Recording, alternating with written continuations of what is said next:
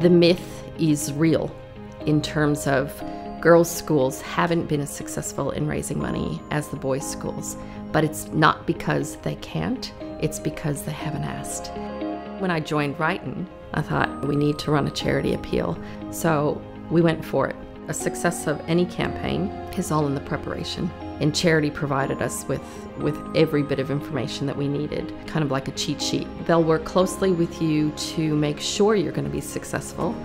Setting a goal at $280,000 from a base where we normally only raise $70,000 was huge. The difficulty we had was, will this be a success? This is a huge goal for Ruyton. We've never raised that much before.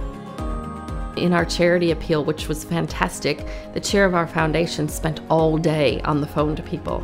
The matching donors, a few of them were overseas at the time, so couldn't participate on the actual day. But I was getting messages from them all day saying, I'm in London and I'm watching this and this is amazing and I'm so glad to be a part of it. It was a community effort.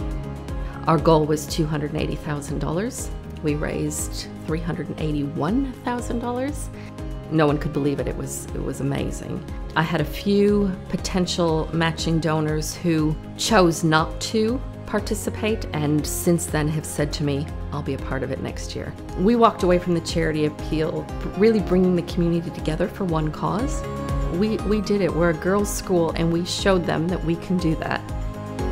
What I love about Charidy is that they don't take on a campaign they don't think is going to be successful. If another school was contemplating working with Charidy, I'd say, what's your hesitation?